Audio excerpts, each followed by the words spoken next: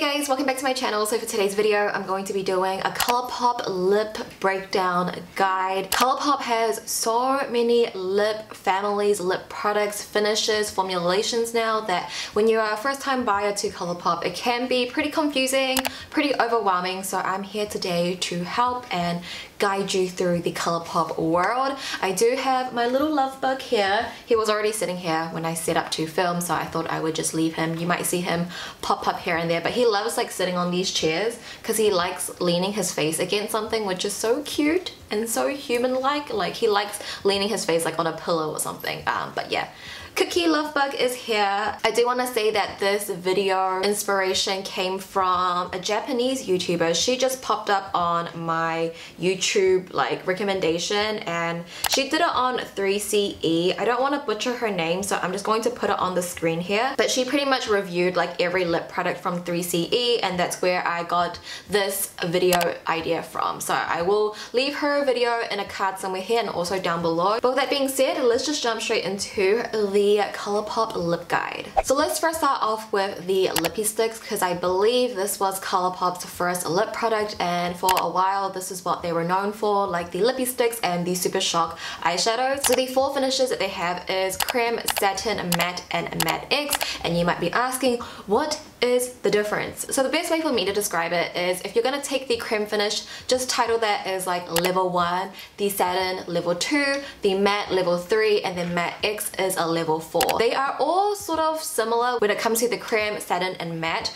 So I would say level 1, the creme, it is very creamy, very like buttery, very hydrating on the lips. The LIPPIE stick formulation is beautiful. It's very pigmented, beautiful shades, and it's really easy to apply because it's in the stick, it's retractable. So the creme finish is quite creamy, and maybe for some people you might not like that. You might find it pretty heavy on the lips and a little bit too thick. For me personally, just my preference when it comes to lip products, I don't like matte products. I like creamy, hydrating lip products because my lips are first very sensitive and also very dry. So that's just my preference. So I do like the creme finish, but I can see not everybody loving the creme finish because it can be quite thick, but that's not really a big deal to me. Then we go one level up to level 2, which is the satin finish, and the satin is just a little bit less creamy and shiny than the creme finish. It's actually really similar of how they feel on the lips and how it applies. Like it's actually pretty similar. It's just that the satin is just less shiny than the creme finish. And then when we bump up to level 3, the matte LIPPIE stick is actually not a complete matte. I would say it's more of like a velvet finish. It still has a bit of shine, it still has a bit of that creaminess, but it's not as shiny and creamy as the satin. So you're just kind of working your way up. But then when we come to level 4, the big boss, the matte X is a complete matte. You will get the complete matte with that, but again, it's like very smooth on the lips. I don't know why when I think of like matte products, I think of them to be very dry and they tug on your lips, but this is not the case when it comes to the matte X. It actually applies very smoothly. Not that I'm gonna wear it a lot because again, not my preference when it comes to matte products, but it is a comfortable matte product to wear. And I think overall the LIPPIE stick family is a really comfortable family to wear on your lips. They actually had this box of all 48 LIPPIE stick shades, and I swatched all of them on my lips, so I'm also going to leave that in a card somewhere here and also down below for you guys, because you can see all the shades and formulations on my lips, but I only swatched 4 of them on my lips today for you. Next I want to talk about the LIPPIE pencil, and this is $6 US. So in general, I personally don't use lip pencils like ever. I just find it's an extra step that I personally don't find the need for, and maybe I just haven't found the perfect lip pencil color for me personally, because I feel like a lot of the lip pencils nowadays I feel like a lot of the lip pencils nowadays is very brown, and that's just not like my everyday color. I'm sure there is one that you guys are gonna like drop down below and like, you need to try this one out, and I will try it out. But I don't know, lip pencils, I don't know, I just don't really find a need for them. But speaking about the ColourPop lip pencils or LIPPIE pencils, they're amazing. I haven't tried too many to really say so much, but from the ones that I have tried, for example, the MAC one, when I used to use MAC when I wasn't cruelty free, the MAC lip pencils. I've tried one from LA Girl, and I've also tried Kylie Jenner's lip pencil. So only 3 brands, and I would say that the ColourPop ones are definitely up my alley because they are so creamy and so smooth. They don't tug on your lips. When I first tried the MAC ones, they are a wooden pencil, so they are like so dry and they tug on your lips. I just couldn't understand using MAC lip pencils. I never liked them. But the ColourPop lippy pencils are so smooth, so creamy. I think the only thing is because it's so creamy, you'll have to like sharpen it like almost every time you use it because it's just so creamy that it like gets blunt really quickly. But if I was to wear a lip pencil, I definitely would be wearing the lippy pencil from ColourPop. I'm just gonna stick in the LIPPIE family. So the next product I have is the LIPPIE Balm. This is $6 US, and they don't have too many shades of these. I don't think it's a really popular product from ColourPop. Well, in my eyes, I feel like it's not a really popular item. Maybe not everybody knows that they have like a lip balm, and these are scented. This one is from their Peach collection, I believe. I actually haven't used this one a lot. Again, my lips are very sensitive. I am very picky when it comes to lip care products, so lip balms, lip masks, like stuff like that. I'm very picky, and I don't like lip care products that are scented because that can really irritate my lips. If you have been following me for the most part of 2020, in February my lips was not looking good. Like I just had this big irritation on my lips. So after that I'm just like even more picky when it comes to my lip products, and because this is scented, I find myself not wanting to use it as much, but it is very hydrating. It feels like the Paw Paw ointment, if you guys are familiar with that. I think it is nice for $6 US, but for me and my lip problems, I personally wouldn't use this one as much. We also have the LIPPIE scrub, and this is $8 US. Again, they don't have too many scents or shades of these LIPPIE scrubs, and I actually do remember mentioning this to you guys in a monthly favorites video, and at one point I really did like this, but I found that the more I used it, it was irritating my lips because this is scented. It does have a pretty strong fragrance. I believe this was from their strawberry collection, but it did like just sort of irritate my lips the more I used it. But I think the formulation on the LIPPIE scrub is actually quite nice. The scrub is actually very gentle because the sugar particles are very small, so it's not like very aggressive comparing it to like the Lush lip scrub. The Lush lip scrub is very dry. This one is more wet, and the Lush one, the sugar particles are very thick and it's a little bit more aggressive, and this one, it is gentle. So I feel like if you have ultra sensitive lips, then you might like this, but it is scented. So for me, because it is scented, I just found that it was irritating my lip. This was actually in my empties bin and I had to take it out for this video. And since we're in the category of lip care products, they do have a lip mask. They only have one of this, and this came with their Mulan collection. I don't know if this is going to be a thing they're gonna keep releasing in the future because it just released with the Disney one. And when I filmed my Mulan collection, that was a time when I was having my lip reaction breakout, and I didn't really use it during that time because I didn't want to irritate my lips even more, because this is scented. It does have glitter in it, like little specks of glitter, so I didn't want to add the irritation onto my lip. And ever since then, my lips obviously have recovered. They look normal now, but I just haven't used this because I was just scared that it was going to irritate my lips. But I did use it yesterday for the try on portion that you're probably looking at right now, and it is very hydrating. It's just, I guess I'm very skeptical when it comes to lip care products that have, you know, glitter and fragrance. I want my lip care products to be very natural, no scent. I would say it's pretty hydrating, but I can't give you a proper thorough review. I just want to let you guys know that they do have a lip mask. And now I want to move into the famous Ultra line. So there is 4 different categories under the Ultra family. So let's start off with the Ultra Glossy Lip. And under the Ultra Glossy Lip, I feel like there's like a subcategory when it comes to that. I don't know how it is now, but I guess like maybe in 2018 they had 2 different types of glosses. So their original gloss that came in the doe foot applicator, a very popular one, Aquarius, which is one of my favorites, but that was like their original formulation. And then I think in 2018 they came out with their High Shine formulation that had a brush tip. But now looking on their site and hearing it from you guys told me that all of their glosses have the brush tip now, and when I look on their site at at older shades that did have the doe foot applicator, the description is the same. So maybe all their formulation is the same now. I'm not really too sure, but that was just my perception back in the day. I know this might be confusing to you guys and this is not really helpful to the guide, but I do want to say there is two different types of glosses when it comes to the ultra glossy line. So the first one is like just a lip gloss where it is quite sheer, like it has that pigmentation, but it is more of just like a gloss of your lips, and it came in the doe foot applicator. Then we have the opaque gloss where it doesn't have too much glitter in it. It is just like a very thick consistency of a gloss, and it's like pretty opaque. You don't really need to wear anything underneath, like you could just wear it on its own and it's going to cover up your natural lip color. I like both. I like the doe foot, I like the brush. I would say I do like the doe foot a little bit better because with the brush tip it does cause like streaking on your lips, but that's very avoidable. You can just blot your lips out and the streakiness will disappear. But I know a lot of you guys like the doe foot better, but I guess there is a difference between the two.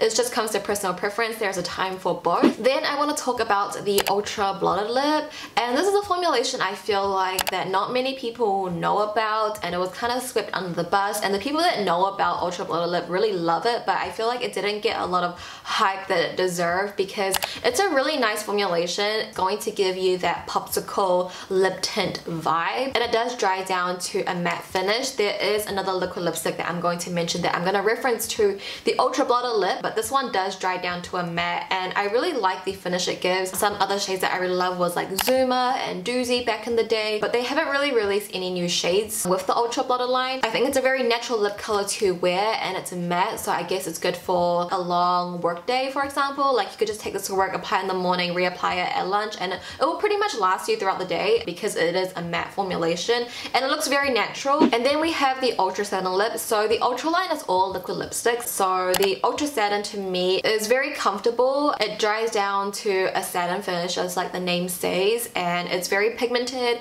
So if you like a liquid lipstick and you don't want it to be completely matte because you find that too drying, then I would say go for the ultra satin. And lastly we have the ultra matte lip. So like I mentioned before that I personally don't really like matte lipsticks, and specifically liquid lipsticks, because I find that liquid lipsticks can be more drying because it's a liquid drying down and it can just kind of like squeeze all of the moisture out of your lips. You will rarely ever see me use the ultra matte lip line, but there is just one shade that I really love from the ultra matte line, which is Arriba, and that's I Love Satai's collab with ColourPop. I feel like the only ultra matte lip colors that I like are the red. They have multiple reds in their ultra matte lip line, and I do own a couple, and I find that the reds don't dry out my lips. They look perfectly fine. They're actually sort of really comfortable. But when it comes to any other color that's in the ultra matte line, I'm just not for it, and I just find them really uncomfortable. But Arriba would have to be like my ultimate favorite ultra matte lip. It's like the one that I could recommend to you guys. So for me personally, like if I'm gonna choose the ultra matte or ultra satin, I'm gonna go for the ultra satin because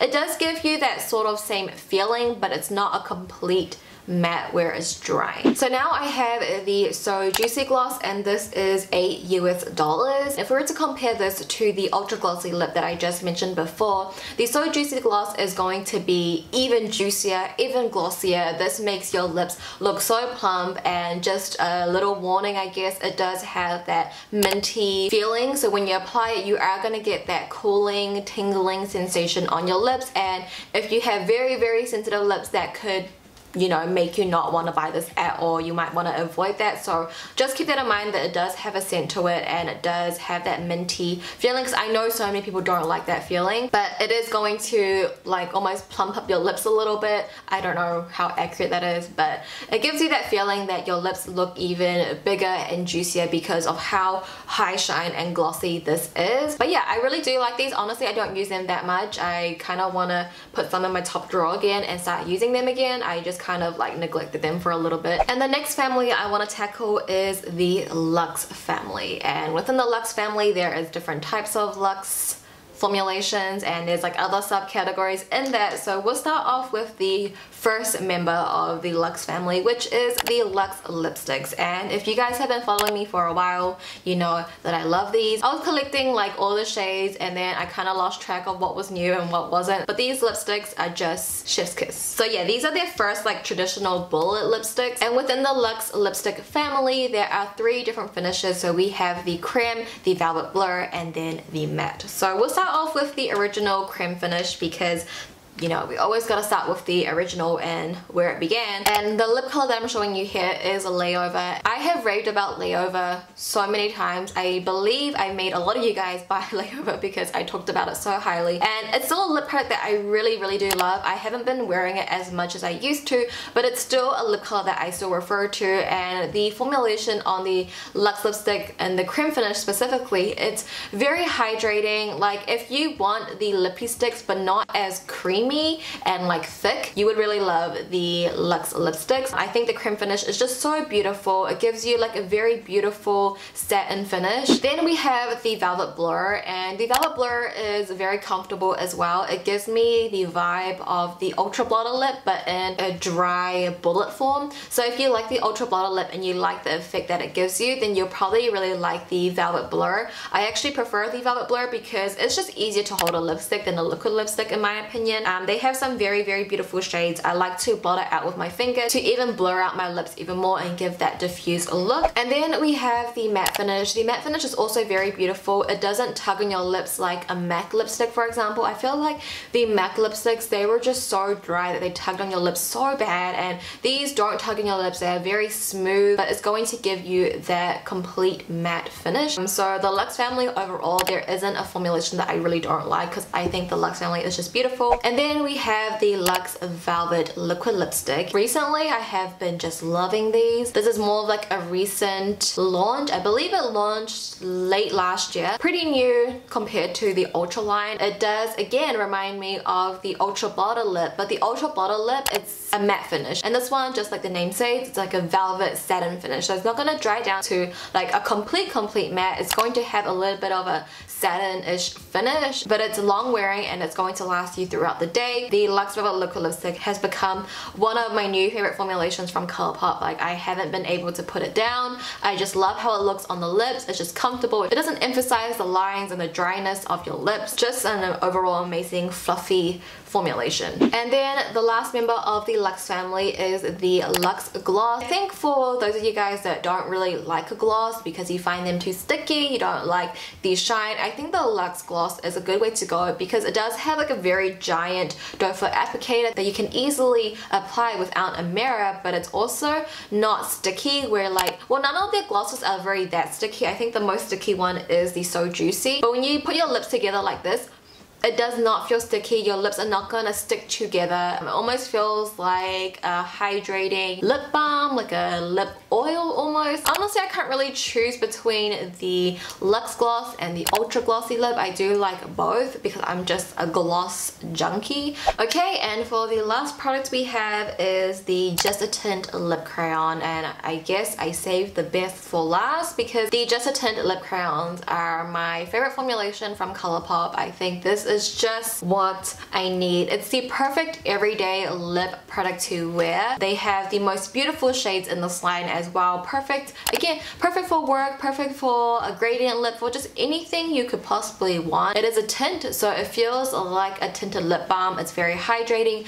The scent on these just smells so delicious. It doesn't irritate my lips. It gives you a very nice finish. It's not too shiny, but it gives you that shine. Perfect, most comfortable lip product to wear. I cannot recommend the Just a Tint lip crayons enough. You can see mine, the name has like completely rubbed off, like it just literally says NT on it because everything else has rubbed off because I've used this so much. So that, you guys, was every single lip formulation that ColourPop has to offer as of right now. I hope you guys found that guide helpful and it was a little bit easy to take on. I know I said some things that might have made you more confused, but hopefully you guys found this guide helpful and it can help you decide which formulation is made for you. And I thought I would just talk about my favorite formulations in case you didn't pick it up from my little guide. I would say my top recommendations would have to be the Just a Tint lip crayons, the Luxe Velvet Liquid Lipsticks, the Luxe Gloss, the Ultra Glossy lips, and also the Luxe lipsticks. I would say are like my top favorites and the ones that I use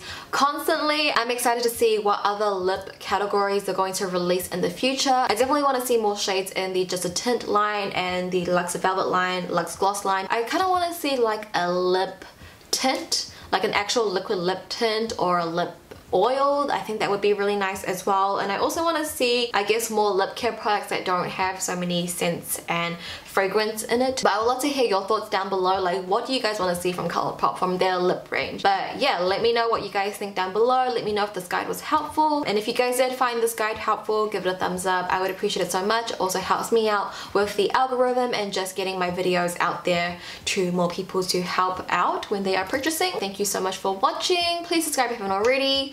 Cookie kind of disappeared. Bye. Bye. I love you guys, and I'll see you in my next video. Bye.